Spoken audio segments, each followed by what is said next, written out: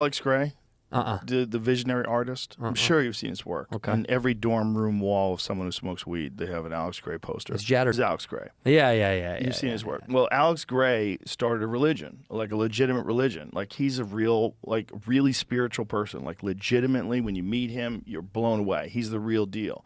And he has a church that he built that is designed around his art. And he got tax exempt status. It's called Entheon. That's the church. Like, this is the place. Like, how amazing is that? Where is that? It's in upstate New York. So he bought land, and then he set it up for a church, made it tax exempt. But you got to see what it looks like on the outside. I mean, this is the inside. It's fucking gorgeous because it's a church that's designed by an amazing artist. Whoa. That's